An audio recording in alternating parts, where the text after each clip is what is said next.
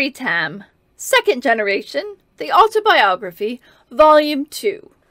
Read by the Timekeys, Romana. Chapter 12. Who's Behind You? I had been at a Doctor Who convention in Chicago the previous year, and had had a raucous time one night, singing along to the piano in the hospitality suite as we Who thesps relaxed between panels. I launched into a piercing rendition of Aquarius from the musical Hair, which I had seen and loved in the 60s in London. Indeed, many readers of the first volume of my autobiography, First Generation, will remember how I sang another song from Hair, Frank Mills, for my first Birmingham rep audition. Among the other guests at the con were erstwhile Who director Fiona Cumming and her husband, Ian Fraser, who had been a production manager on the series. I noticed Ian and Fiona eyeing me rather thoughtfully, and then whispering into the ear of John Nathan Turner, or JNT for short, who was also there. He had taken over as producer on Doctor Who just after my departure from the show, and I had known him as a production unit manager during my stint. When John called me some months later to ask if I would like to appear in a pantomime with other actors from Who, which he was producing along with Fiona and Ian, I realized what the whispering in Chicago had been about. That had been my audition, and I had obviously passed. I would not call myself a serious singer, even though my mama had sung and taught opera, but I can hold a note and stay in tune. As my agent at the time, John Wedway, pronounced, there were others with better voices, but I had never done a panto before and could not wait to start rehearsals for this new and hopefully wonderful experience. We duly met up one chilly November morning at the Questors Theatre in Ealing, with John and Ian presiding, and Gary Downey, John's boyfriend, along as choreographer. The pantomime was Cinderella, which John had written. Most modern-day pantos consist of a bare skeleton of a story, fleshed out with witty dialogue to reflect topical issues in the style of jokes, songs, and satire, and we were to perform it in Southampton at the Gaumont Theatre, as well as myself, playing Prince Charming. Our jolly cast of players included Colin Baker, the present on-screen incarnation of the Doctor, giving his buttons, Anthony Ainley, the Master, doing Baron Hardup, Nicola Bryant as Cinders, and last but not least, Jacqueline Pearce as the fairy godmother. Although not in Who, Jackie had famously played Cervellin in Blake 7 and was rightly considered a bit of a draw for Sci-Fi fans. The following year saw her make a guest appearance in The Two Doctors, probably as a direct result of her time in the panto. I was staggered, upon meeting Nicola, to discover that she was actually British. So good and convincing was her American accent as Perry, Colin's companion, on screen, that I'd been completely fooled. She and I had many romantic duets together, so were thrown into each other's company quite a lot during the weeks of rehearsal. Colin was our star and twinkled brightly throughout. It was lovely to see him again. I had known him as a friend many years previously, when I was a RADA student, and my fellow's friend had been his girlfriend. Of course, we had met up on the convention circuit previously, but the opportunities for chat and reminiscence on those occasions had been all too brief. Now we had time for plenty of long natters. I had only met Anthony Ainley twice previously, once in Chicago, where I remembered him giving a brilliant cabaret rendition of the eponymous song dedicated to that great city, and secondly at a Who-con in Birmingham, under somewhat strange circumstances. Marcus and I had arrived fairly late on the Friday night, and had repaired to our hotel room at about midnight. I was just drifting off into a peaceful slumber when the door handle rattled. There was the sound of a key turning in the lock, and someone burst noisily into the room. The lights were turned on to full beam, and there stood the Master, a.k.a. Mr. Ainley, staring down at us in disbelief. "What the F are you doing in my room?" he spluttered angrily, swinging his suitcase to the floor. Marcus was groggily coming to, and had heard the query. "What the F are you doing in our room?" he riposted. Oh, he was as sharp as a rapier. Anthony looked bemused as the gradual dawning flickered over his features that he knew us both from somewhere. He finally got it. "Mary? Marcus, he remembered. How are you? Lovely to see you again. We all shook hands somewhat awkwardly, with Marcus and I covering up our obvious nakedness with the rather inadequate bedclothes, and Anthony reddening by the second. He picked up his case and then backed out of the room, even switching the light off as he went. We discovered the con organizers had made of a bit of a cock-up with our rooms, double-booking the three of us into the same one, and they were most contrite the following day. We thought it was hilarious, however, and dined out on the story for years after. Jackie was huge fun to work with, and we kept in touch for many months after the panto was over. She lived in a houseboat on the River Thames at Chelsea, and I had so many afternoons sipping tea with her there. The interior was festooned with Christmas decorations, which Jackie could never bear to take down.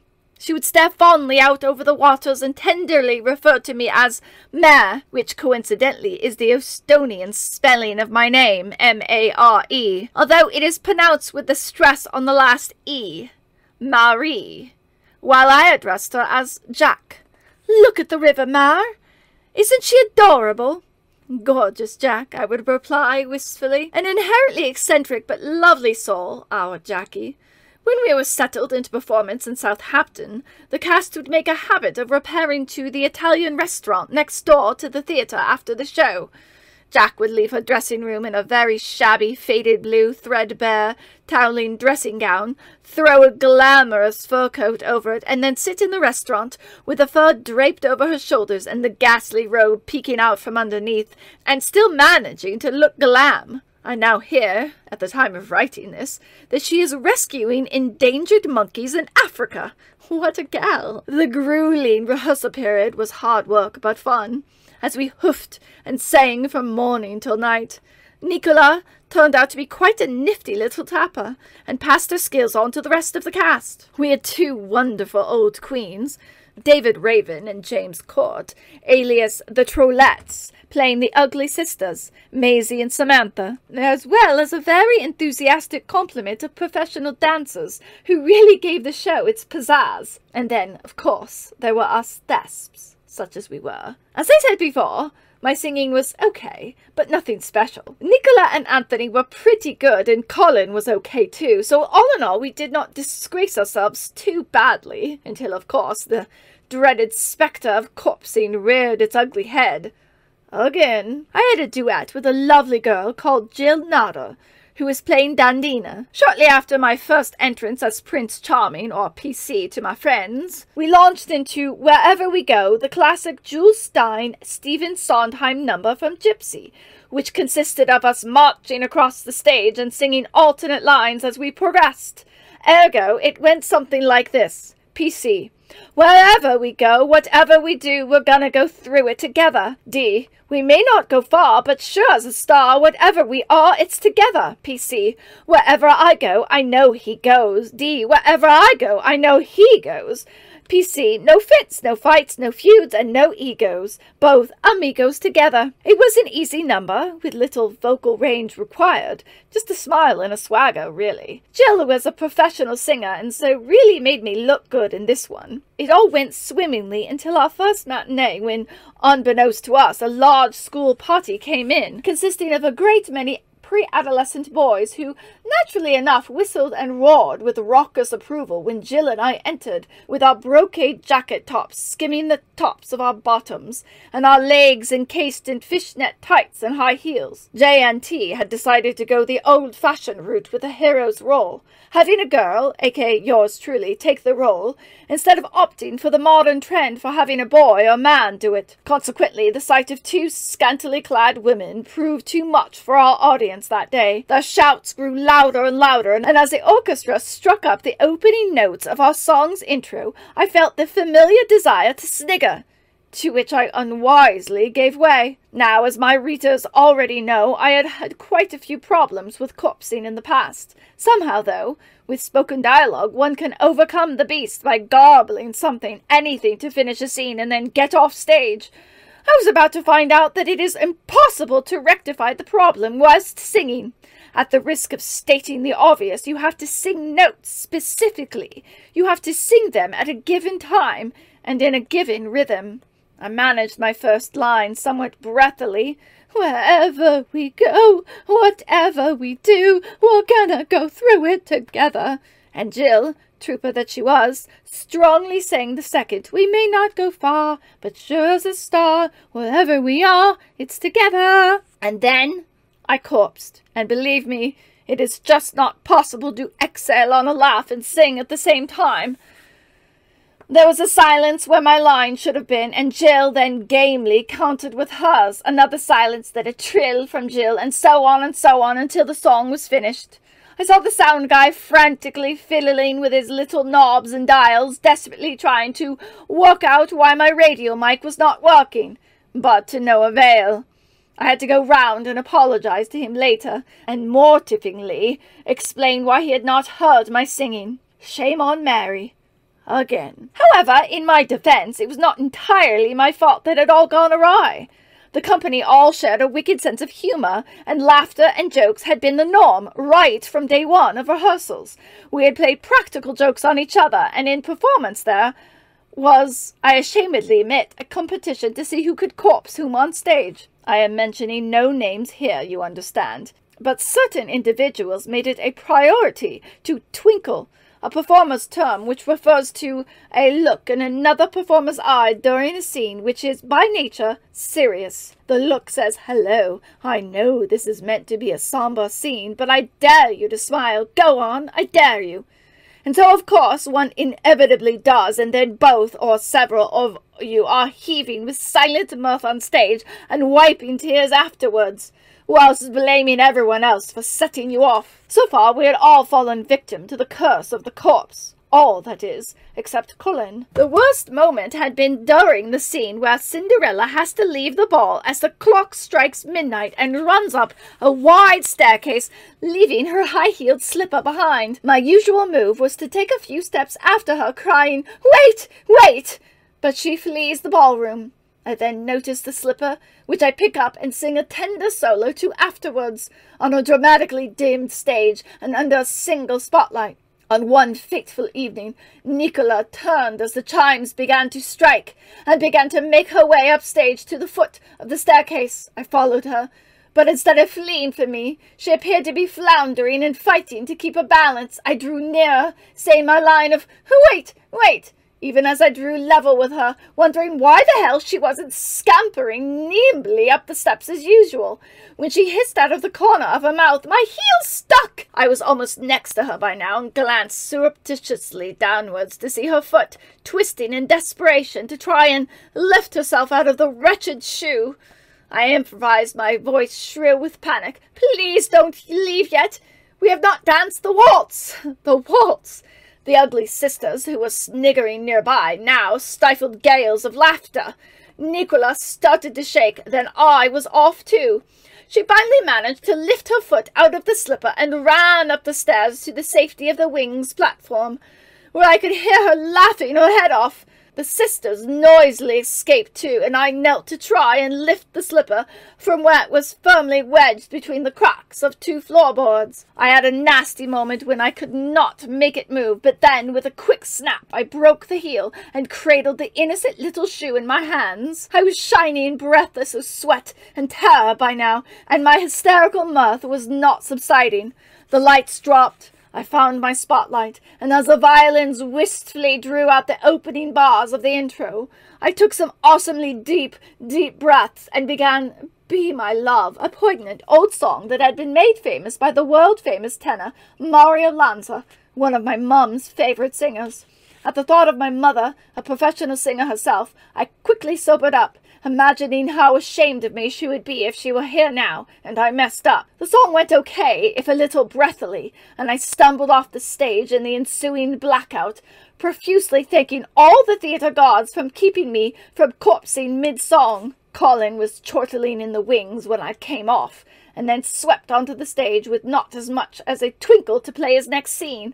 How did he do it? He never, ever corpsed! I resolved then and there to get him. Towards the end of the run, at a matinee performance, my daughter Lauren, who was 5 at the time, came to see the show. The first time she had ever seen me on stage. It was a panto tradition to invite some children up onto the stage towards the end of the evening, ask them a few questions, give out toys, throw sweets into the auditorium, and commence an audience sing-along, complete with giant song sheet high above the scenery. This was in actual fact a ruse to give all the other members of the cast and chorus the time needed for their elaborate costume change for the closing number of the panto. This involved the traditional walk down, where all the characters, dressed in unimaginably glamorous, glittering outfits, walk down a grand central staircase to the front of the stage to take a bow and then fall back into a semicircle to sing the final song as a full company. Colin, as Buttons, shouted out an invitation to any kids in the audience that would like to come up and meet him. Lauren had been primed. She ran up as fast as Bandersnatch and arrived, panting with pride, with several other children that had made it. I was watching in the wings, and as usual, felt mightily sorry for the little ones who had to be turned away. Elf and safety decreed only a certain number could be allowed up, even back in those days. I did admit to a certain maternal pride, though, that Lauren had been so swift. Colin asked the children questions, and when he got to Lauren, he said, "And who did you like best in the show?" To which my loyal daughter replied, "My mummy."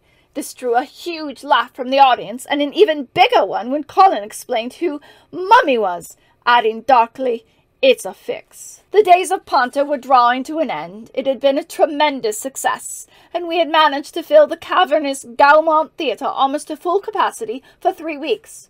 I still had not made Colin corpse, and neither had anyone else.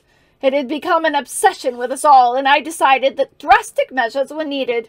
J&T had rather pompously banned any practical jokes, twinkles, or off-the-cuff humour on the last night. Did he not realize that it was another panto tradition that anything went as far as the last night was concerned? We decided to ignore him. But first, I put our cunning plan into practice on the last matinee day. Colin had a scene where he was alone on stage with several young performers from a local dance school, all of whom worked very hard and loved the chance of being in a professional stage show. They ranged in age from about 6 to 13 years. I stood in the wings and waited till Colin was facing me full on, and then whipped open my dressing gown to reveal my knickers. Nothing else. That'll get him, I thought. Well, it didn't. Colin looked, took a beat, and then carried on as if nothing had happened. Damn! Would this man ever crack up? I stomped away from the wings in disappointment, thwarted yet again by Mr. Cool. The next day I got a severe reprimand from J&T. Not only was my behaviour unprofessional, he told me, but there had been a couple of complaints from mothers of the stage school children, whose offspring wanted to know if it was normal for actresses to stand semi-nude in the wings. I was mortified. I'd completely forgotten about the kids on stage, so focused had I been on Mr. Baker. I refused to be cowed about the practical joke, however. We were all trying to get Colin now, especially as he had got all of us at some time or other during the run. We only had the last night now. Payback time. An announcement was put out over the tannoy before the beginning of the last show, warning us all that we must not, under any circumstances, try and do or say anything silly that evening. It was a great and hearty shame to spoil our fun, but we all complied by being as good as gold, and Colin reigned triumphant as the king of cool. I'm gonna get you someday, though, Baker. You wait and see.